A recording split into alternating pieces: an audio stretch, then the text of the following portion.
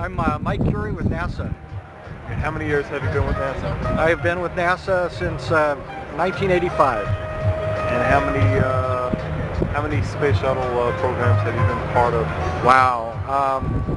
Pretty much every space shuttle launch and landing and mission since 1985, and we started flying in 1981. So pretty much all, but maybe about 10. All I know is that it's been a wonderful ride. There are a lot of great people who've been involved in the shuttle program, and we're just very grateful that the shuttles will live on after their retirement at fabulous places like the Intrepid Sea, Air and Space Museum here in New York. I grew up in the Space Coast, right near the Kennedy Space Center, so I actually I've seen this many times, and this is actually the only shuttle I haven't seen flown aboard a 747. But it's an exciting experience to see this massive vehicle being flown in, as you'll see today, because the shuttle itself is massive, so you can only imagine how big this plane is that's going to bring it in.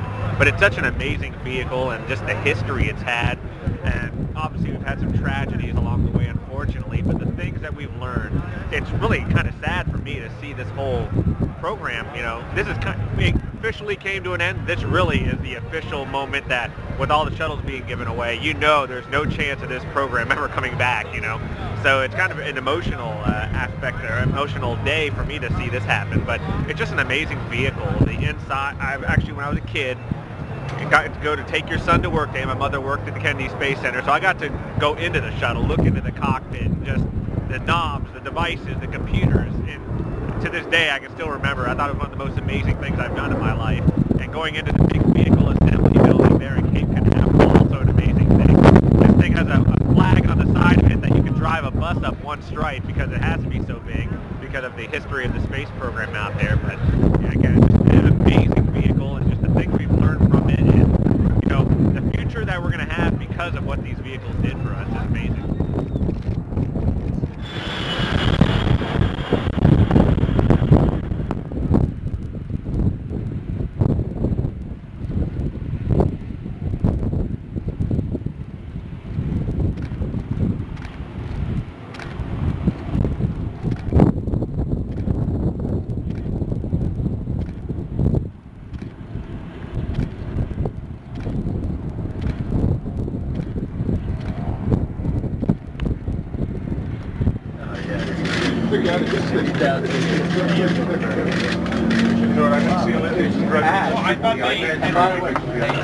Port Authority, all of us who work here, all of our great Port Authority police officers, all of our staffers, we want to welcome the Space Shuttle Enterprise to John F. Kennedy's International Airport. This is a fitting place for this shuttle to come to New York.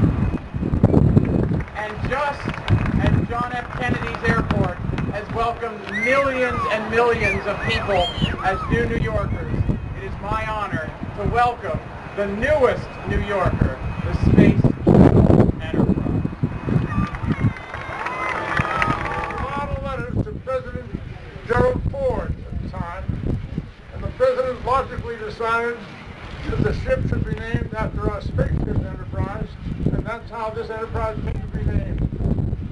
What a great day that was in 1976.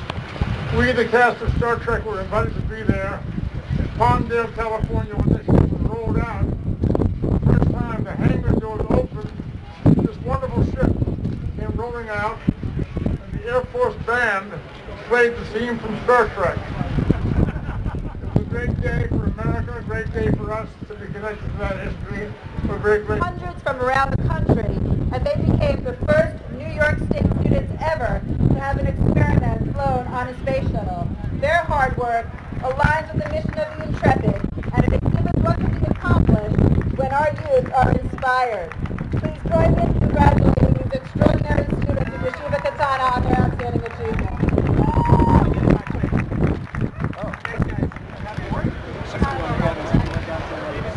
I'm Director of Educational Technology at Yeshiva Katana, Long Island, and we're here today. Senator Schumer and the Intrepid were nice enough to invite us to celebrate our achievements at Yeshiva Katana of flying an experiment on the final mission. We're very honored to be here. I have with me some of the boys who are responsible for the experiment, and we're lucky enough, some of them, to go down to witness history, the final shuttle launch. And again, we're witnessing history today. forward to watching the Enterprise come home.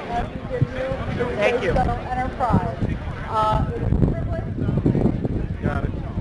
Ken Cockrell, and one of the NASA pilots part of this operation today.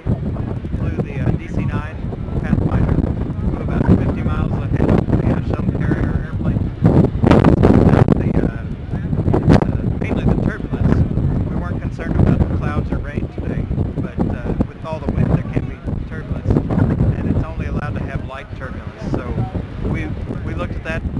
Pretty smooth ride actually, but up at 11,000 feet, our original plan, it was a little turbulence, so we decided to move down to 9,000 feet and pass that word back to them. Just basically pave the way for them.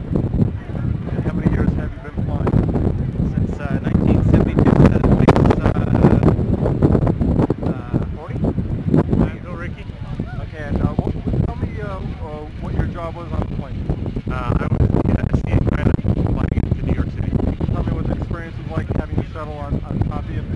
Really cool. It was something I'll be proud of for the rest of my life, knowing that I brought a piece of history to New York. T-30 flying with us, we took the pictures of that. Can you describe what the feeling is like having heavy load on top of the 747? Well, the airplane is a very solid airplane. However, it does vibrate quite a bit, but it's ever so but it tells you that something's on board. Okay, thank you. You're welcome.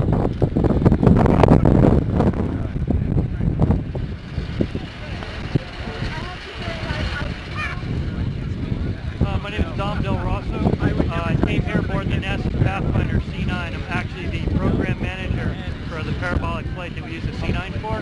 And on the ferry missions, it leads the way to Pathfinder weather and bring the mission management team along.